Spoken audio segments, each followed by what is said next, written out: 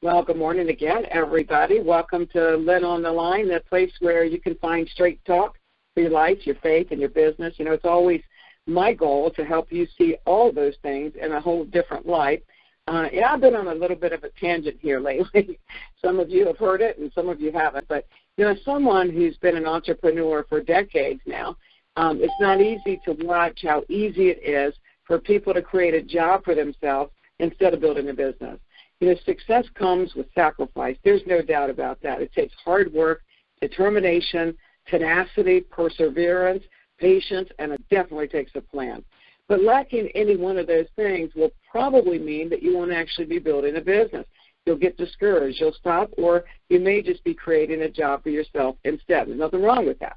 But one of the sources of frustration for so many of us in business is trying too hard to get other people to switch from an employee mindset to an entrepreneur mindset. It takes a dream to make that happen.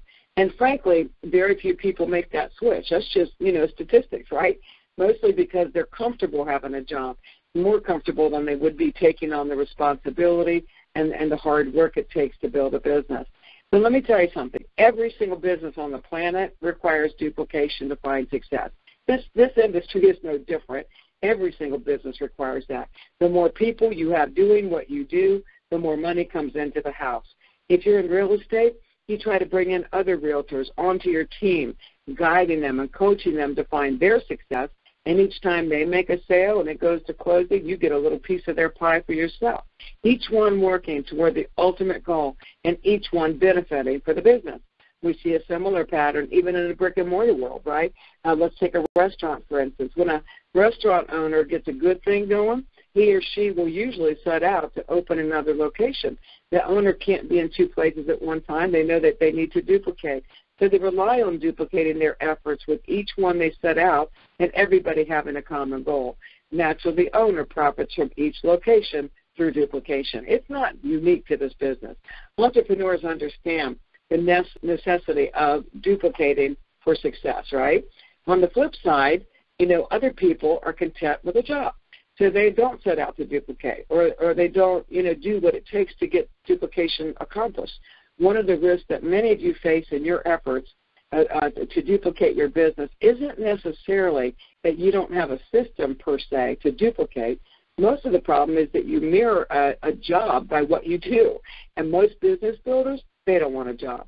If I set out to add to my real estate team, for example, and I set out with each one telling them you'll be mopping floors, you'll be making copies, you'll be sending faxes, you'll be distributing the mail, you'll be putting up signs, you'll be cleaning the houses, you'll be mowing the lawn. Are you kidding me?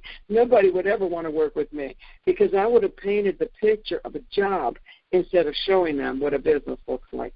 We lead the way, you know, by duplication, by conducting our own business and putting out our own effort in a way that reflects what our world is really like. Many of you are like that real estate scenario, though.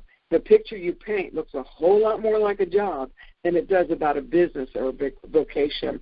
In your world, just as a news flash for you, you may be labeled a distributor, but that does not define what you should be doing. A distributor actually manages tangible products. They have the hands on them. Sometimes they warehouse them. You know, sometimes they, buy them at a discount, mark them up, and resell. A distributor distributes the product, packing and shipping from here to there. And most of you don't do any of those things. You know, I don't want, to do any of those things. It wouldn't appeal to me because I don't want a job. I've worked for myself too long. That doesn't mean I'm very hard working. I'm not lazy, but I want a job to make me money. I don't want a job. No matter what you call yourselves, many of you are painting a picture that doesn't appeal to most people inclined to be entrepreneurs. Those things appeal to people that want to create a job for themselves instead. We learn everything meaningful in life by duplicating success. It's true in relationships. It's true as we parent. It's true in the journey of faith. And it's definitely true in a business.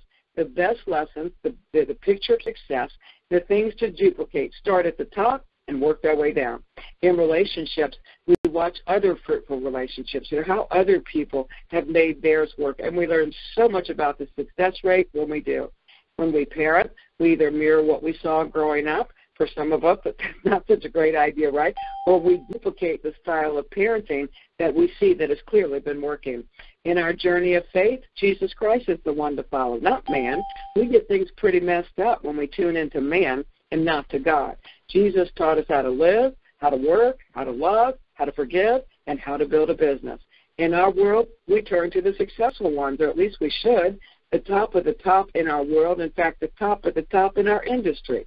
What you see there is usually a totally different look than what you do in your business, from the way you present a product or when you present a product, the way you present the business, the way you share. You know, the top of the top in our industry cares about having a good product. There's no doubt about that. They care even more about having a company that can produce the product at a fast rate. So if they get a lot of sales going, they want to be sure a company can produce. They turn to the compensation plan, see if it makes financial sense for them. And then they gauge whether or not they think they can get other people on board to build a business too. The top of the top in this industry does not and never has hustle products. Oh, they make sales, you know, that's for sure. But they don't sit people down and spend hours to educate them. They don't focus more on the product than they do on the opportunity. They're still wanting to build dreams, right? They don't chase people down to install a product or to clean a product, and they don't set up a water delivery service, you know, going from home to drop it off. The top of the top chooses a company to work with, which is a vehicle to accomplish their financial goals. And, you know, that's exactly what they keep looking for. They look for a good company, a reputable company, a company they can trust to be able to back up what they're about to do. These people sing the praises of the company and the leadership like you've never seen before. You see that in our business. And then they duplicate. Who else wants to build a business and not create a job? Who else wants to focus on an income opportunity more than a product? And that's where the duplication begins. What we see more of is that job that we're reflecting. You know, we say, who else wants to educate people about the product? Who else wants to begin a delivery service? Who else wants to continue to do service for that product long after product is sold? Who else wants to hunt down, you know, information from, you know, from filters to faucets to brochures and everything in between? Entrepreneurs always go through a learning curve too, but entrepreneurs duplicate business in hopes of adding business builders to their team. If the top of the top did what most of us are out there doing, you know what? They wouldn't be the top of the top. So you have created a job for yourself often, and there's nothing wrong with that. A lot of people want to do that kind of thing. But you have to consider and be real with yourself. Do I want to just duplicate a job, or do I want to build a business? If you sincerely desire to build a business, then you might want to consider the picture that you're painting to other people about what your world looks like. If it looks like a job, I'm going to tell you something. Most entrepreneurs are going to pass. Sad but true. If it looks like a vehicle to produce wealth, that you know that they want to produce a solid company, you know, a good reputation, superior products, financial stability, the ability to mass produce as needed, a good comp plan. It's with these things you get the attention of the business builders. And it's those things that we should be duplicated. Listen, we have superior products. We know that. You don't have to convince anybody. It's second to none. The products stand on their own.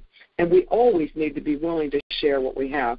But naturally, those of you at a water store, of course, you have a different duplication kind of system. But in the field is focusing on the details just like a job. And if you like your job, keep it and run with it and give God thanks for it if that's what you like to do. But if you want to build a business, then you need to learn to duplicate what the successful ones do. And I think if you look very closely, you know, what you'll see that what they do looks a whole lot different than what you do. So you got to consider, have I created a job? Do I want a job, or do I want to build a business? And both are honorable and good. But once you decide which one of those you want to pursue, then you'll see what you need to be doing to duplicate. In relationships, we follow the successful ones. In parenting, we follow the successful ones. In our faith, we follow the only one. And in business, we always need to duplicate what's already been proven to work. If it ain't broke, you don't fix it. The top leaders didn't stop to do all the things that you're doing when they started making a lot of money. It's not like they used to do it and then they quit because they're rich. That's not the way it flows. Their message was different, right? And they never did what you do for the most part. They set out to build a business filled with other people who also wanted to build a business. And that's what you duplicate, folks. I made a phone call here recently to a former client, and it turned into a good friend. I actually did some training for him, top leader, and you all know the name, Amway. And I was just asking him, I said, I marvel at what you guys built. He's probably done it for 50 years now, right?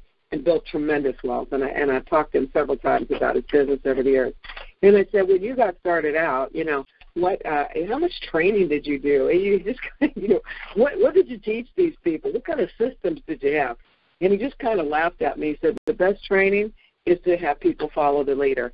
What they follow is the passion. What they follow is the dream, the possibility, the financial possibility for them, a brighter future, freedom. These are the things he's telling me.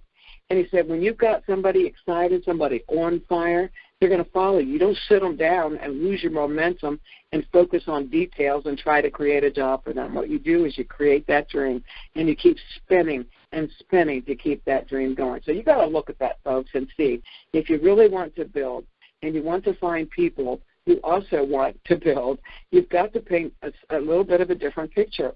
When you talk to our leaders, you see people, or you'll see Cynthia out there, for instance, she's like a sales machine.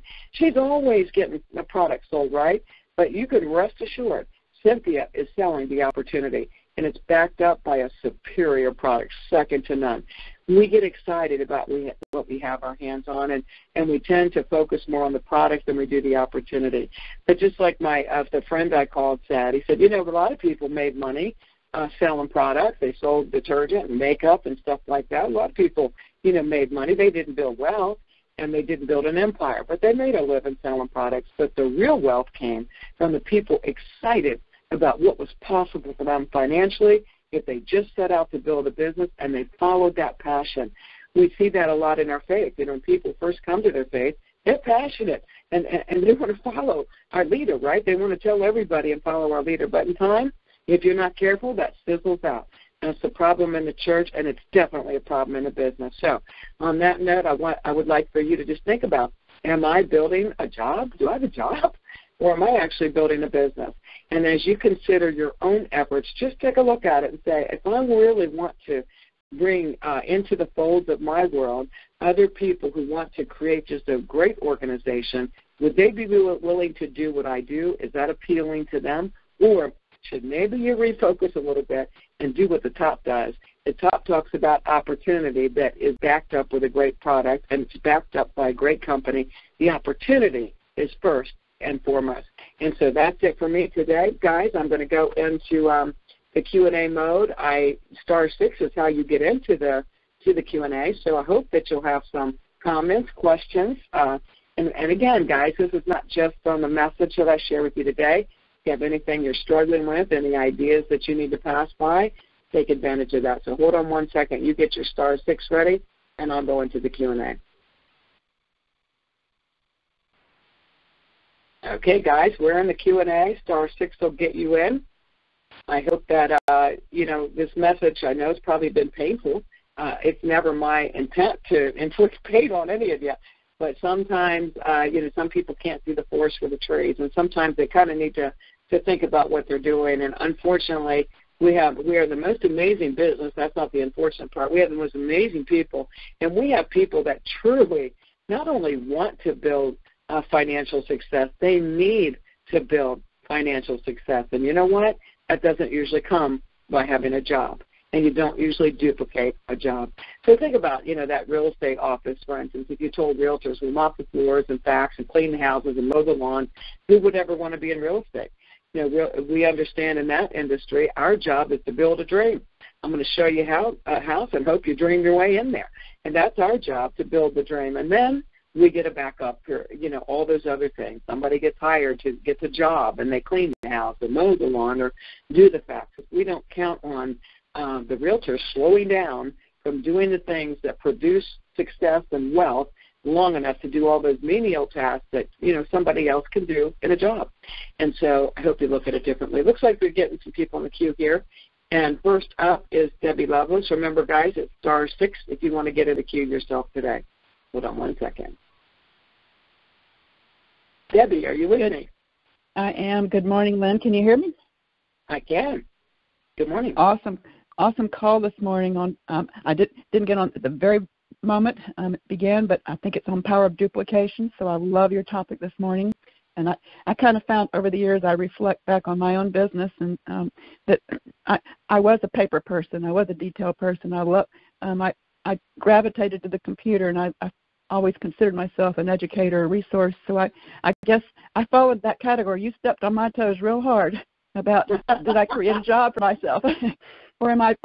And I know that that's why I'm part of your class is to learn how to where to go to fish and what to offer the fish and the lure and the bait. That's it. That's right. And that brings me to my question. So you've got a variety of resources. Even in our own, everybody business has a different way of reaching out to find their target market, to present, to offer what it is that you have. Can you offer some suggestions? Okay, so now there seems to be some good interest. So what are some of the ways that you work with your potential clients or business partners to help take them to the next step? What kind of questions do you ask? Do you send them somewhere for more information, or what kind of system are you using to do that? Well, I think it really depends on what you're trying to accomplish. Again, so many people are leading out with a product, and that's kind of obvious, right? You're leading out with a product, then you go demonstrate the product, and you do those things. But if you're leading out with business, the next best thing, I think, would always be to connect them with somebody else excited. First, you have to be excited, and then somebody else has to, come into the fold, and that momentum grows. So it's really not as much as asking the questions as putting the right bait out there and getting them excited. So it really does depend. If you're product-driven, then you want to demonstrate products and do that sort of thing. And a three-way call, of course, is always good for that as well.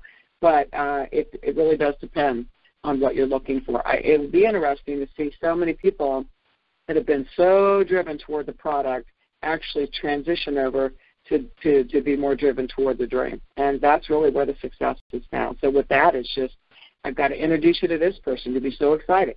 You think about it, again, you parallel it with faith, right? It's not necessarily when you're sharing your faith that you want to drill somebody. You don't need to really ask a billion questions, and you certainly don't need to go out and do, some dissertation on Bible scripture. That's not the time to do it. What you want to do is paint a picture about what's possible for them if they do what you do, if they follow who you follow. And so it's more of an emotional thing. That's where the influence comes in.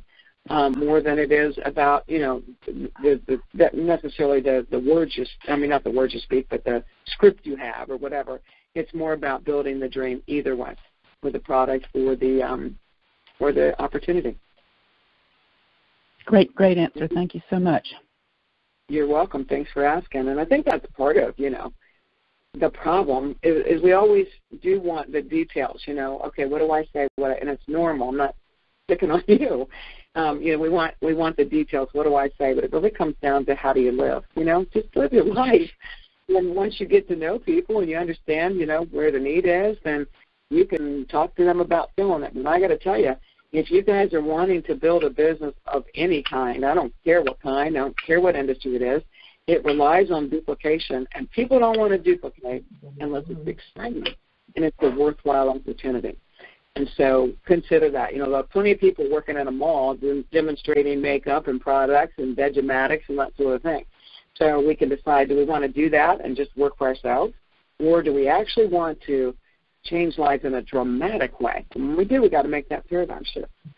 So thanks so much, Debbie. I think that's it. Nobody else in the queue, *6. Last call if you want to come into the queue. I'm happy to answer your question or conversation, whatever. I see Julia. Hold on 1 second.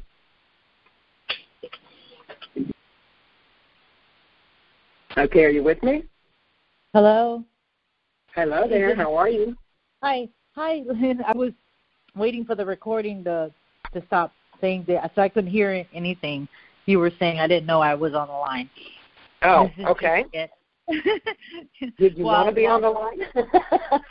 Yes, but the recording kept, it was kind of slow and talking about me getting, Anyways, I'm here. So my question is, for you personally, how often do you have to include pre-filtering And do you have pre-filtering yourself for your household, because I'm finding that that's like where in Mississippi that's very necessary. Well, and that's a good question. To answer it, I already had a pre-filter on my home before I knew anything about our business. So I had that. I'm on a well, okay, so I'm a kind of a different picture there. Yeah. Still have my own risk, right, with pesticides and all that stuff, but I'm on a well. But the more I learn, the more I see that, we can't think of what we have as being a filter. It does filter out. We got a great carbon filter. Filters out as much as it can filter out. It's a very good quality filter. But we're not a filter. So it kind of does its best and then ionizes. So in my opinion, I think probably everybody needs a pre-filter of some sort before water even makes it to the unit, just as a double measure, if nothing else. So that's my 2 cents. It does make it difficult. You've got to think about when you're dealing with people, they're getting ready to make a huge investment. And so in the technology, and then you're talking about spending more money. So you kind of have to get your head around how do you present that, so that you don't they keep getting surprised by you got to buy this and you got to buy that. But personally, I do think that it's a necessity, especially city water when you've got so many pharmaceuticals and stuff that you just need as much power that you can get. And frankly, it probably will relieve the stress on the unit if you do pre-filter some of that stuff out first. Great. Thank you for that. I asked this because we've had our system, our Kangen machine, since 2015. We don't keep medication in the house, thank the Lord, because of it. And so we've been pretty healthy. I mean, we keep maybe a bottle of aspirin or Bear, for headaches, in case we rarely ever take it. But just recently, since November, I started having this cough that it wasn't congestion. It wasn't coming from the chest. It was just, it would start with like a tickle in the back of your throat, and then I would start to cough, but then it was a cough that would close up my air pipes so that I couldn't breathe. And then, and so I was having issues, basically, is what I'm getting to. And I've reluctant. I go to doctors now because we have the Kangen machine. I go to doctors for documentation. Tell me what it is. I can go home and do the protocols. I'm not taking anything. And so there's one particular, the ENT doctor had said that I had acid reflux. And I was like, wait a minute. Like, how I have it? Like, I drink water all day long. It's like I don't drink anything else. And I come to find out through, thank God, like we have a lamb on the team, contacting him, that our filter only filters out chlorine. And that's it. And so for a small place like mine with 25,000 population, he addressed that because it's so small, your population, your water company they're not going to test for a lot of other stuff. Right. And so he recommended a particular filter that was suitable for our house, for the machine, and so that, we went through him. But the information that he was giving out, he gave me information about my county from California, and it was just crazy. But that's available online to anybody, though. You can research your own and find out, when was yours tested, what did they find, what did they test for. It's available online for all of us. But, I think it's a good idea. But also one thing that happens to just about everybody, and that is, they start, they're introduced to technology, they start, consuming this at a great, rate, and then you don't even realize that you're not consuming what you used to consume. Right. And sometimes you need to kind of document, what am I drinking? And you know what? Sometimes you got to drink more. I'm not a believer. I know if you're hospitalized, they'll give you your IV. The average prescription, I should say, for the IV is, 64 ounces a day. And that's just to keep your organs from shutting down and, while they're trying to figure out what's wrong with you. That's not to totally hydrate you, but it's just to keep your organs from shutting down. So how much do you need if you're actually moving around, out of a bed, living life, walking, working, hiking, whatever it is you do? So I'm not a believer in that, small amount of fluids based on that. So it might be that you just need more. Yeah, and I have been drinking more because of the protocols. And thankfully, even Cherie, I met a Chris at her place in New Orleans who had shared with me about a woman who had the same issue, and what she ended up doing, which helped her and is helping me now, is she takes a shot of 11.5 in the morning, and then she takes a shot of like 11.5 at night. That helped. That has seemed to relieve some of the acid reflux. I know a part of it is I'm getting older, having to change my diet. My body's not reacting, to all of those things as well, taking in consideration. And so, again, it's just going to be something that I figure out with the water. But I'm just sharing this because of the importance of, I didn't realize how important pre-filtering was, because hardly anybody really talks about it, even in our business. We talk about this great device, which is awesome, is a godsend, but... Well, excuse me for interrupting you, but I think that's because we see it, as two different things. In other words, what we buy is technology that ionizes water. Okay? It's calibrated, if you will, based on a neutral pH, and we have a device that ionizes. And so everything else, we aren't in the business of doing an analysis and complete chemical breakdown of everybody's water and taking care of everything that before the ionizer. We're not filters, we're ionizers. And so that's why I think it's not some sort of oversight or whatever. That's why I think, you just don't hear a lot about it in our business, because we're in the ionizer business. We're not in that business. And, so each one handles it, in their own way. I tell everybody, get your water tested. If you need anything, call, Enagic or call Ion Faucet. That's what I tell them. I'm not in that business. I don't want to get into it either. But we do have to, consider all the problems we have. They're big problems. And, we have, again, the best carbon filter doesn't just take out chlorine, but I'm not going to have that discussion today. But it does do a good job taking out as much as it possibly can, right? But that's not what we are. We're not a filter company. We don't have a filter. We have an ionizer with a good filter in it. And so anything before that, I think individually we address our own, and I think we can direct people, go look online, call Enagic or Ion, and see what you might need. But I don't think it's, it's up to any of us, and probably not a wise thing to delve that deeply for our clients.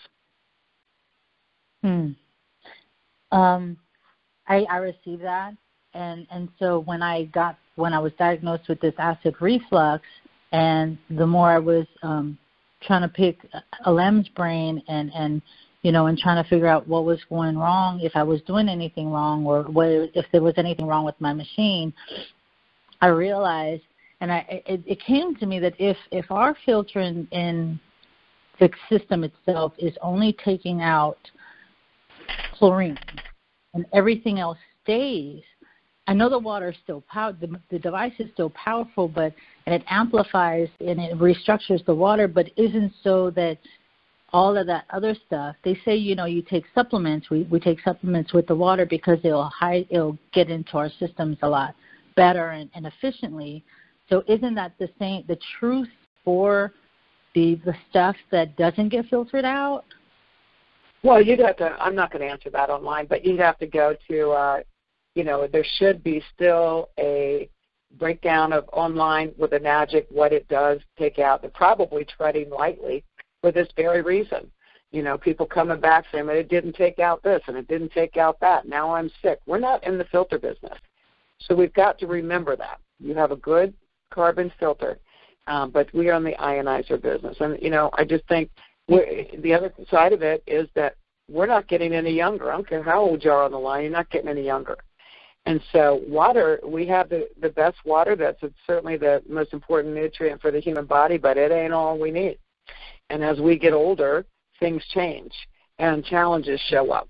And so you can't just rest on the water 100%. You also have to look at, and like you said, what does my diet look like? Do I have an issue? Listen, it's not like we drink this water and we're going to live forever. We're going to have a better quality of life. And basically a segue we're looking at a lot of other things that we do. Do we exercise? Do we get sunshine? Do we eat well? Do we have the right supplement? We got to look at it all. But the older we get, stuff's going to creep up like that. And when it creeps up like that, do what you do, right? Go to your doctor, figure out what the problem is, and then see how you can naturally remedy whatever's going on. But I think that's part of the problem, is you think that, sometimes the way people talk, you actually could walk on water.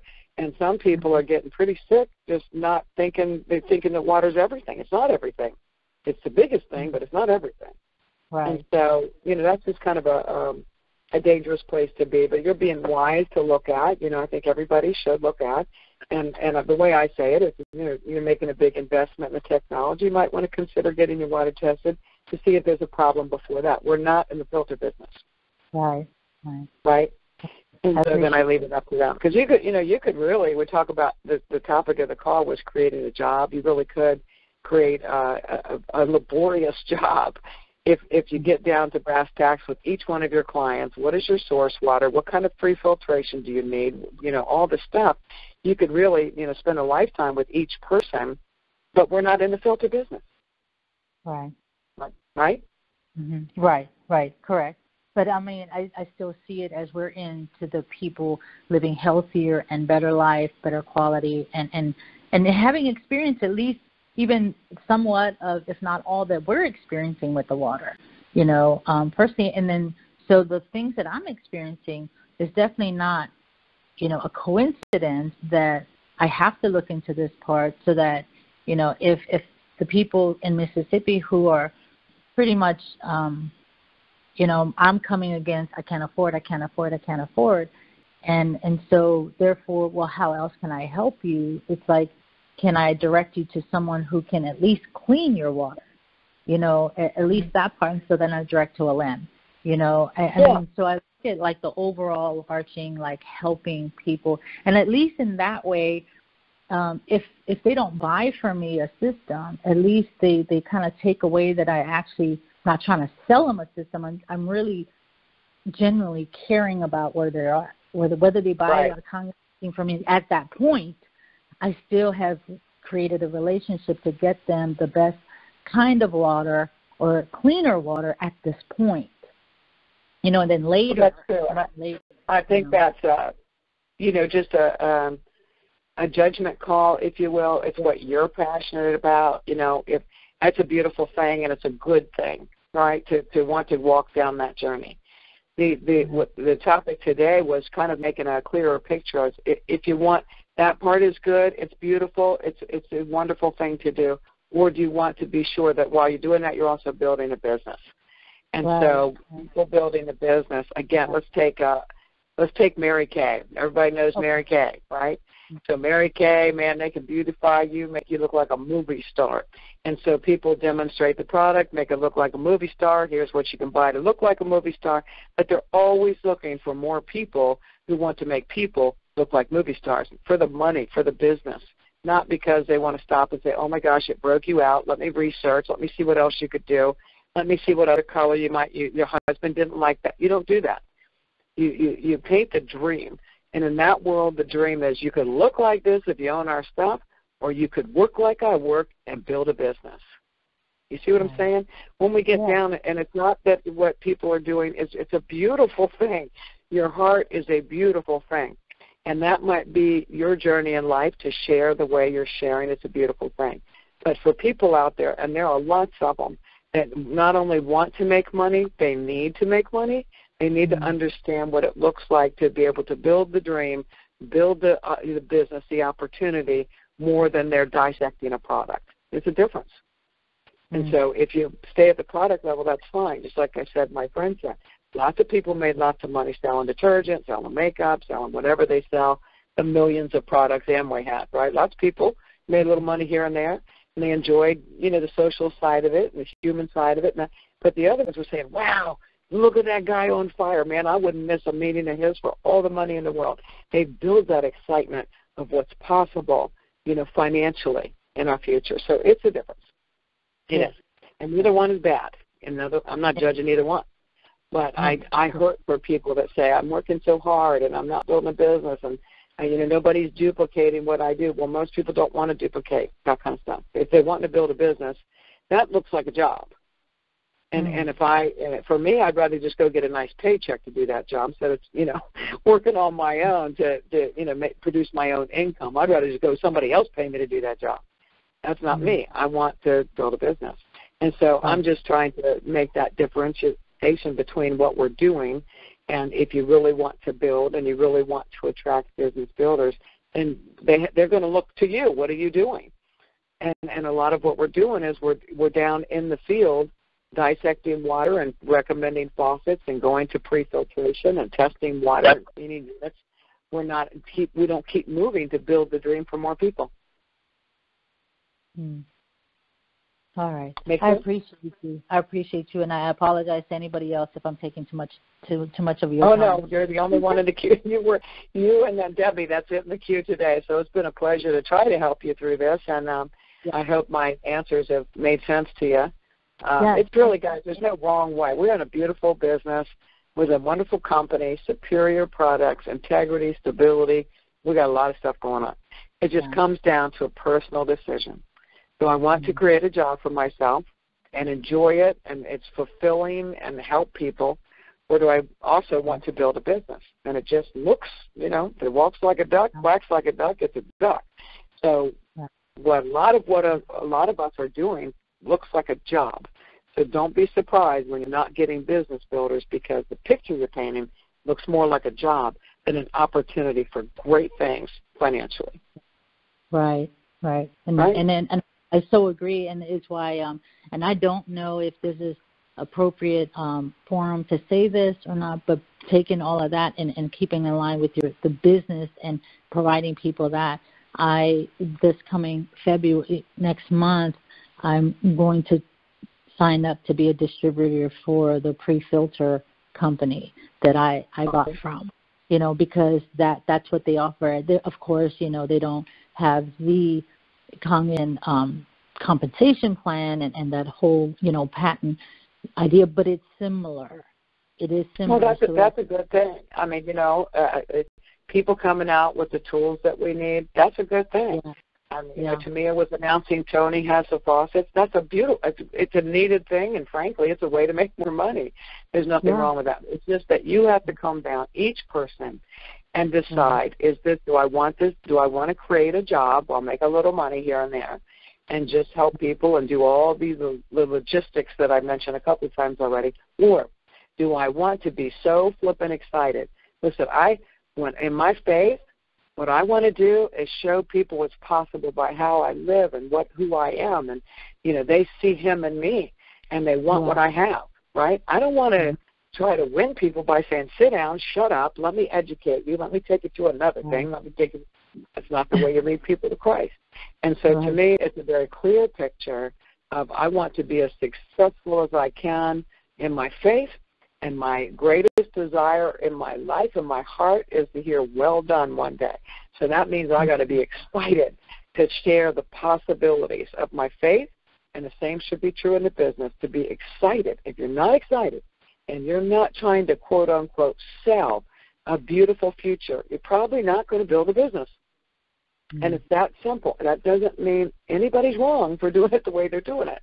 But if that's your desire, I don't want people out there frustrated because, they're just not building when they don't understand that the picture we're painting is a job and it's not a business. So I do have to cut that off. I hope I've helped you today. Thank you all for staying with us and listening in. This is the way Lynn on the Line is supposed to work, by the way. People coming on, asking questions, and hopefully God will give me the words to bless you. So you guys go make it a great day, and I'll see you next time. Bye-bye. Appreciate it. Thank you.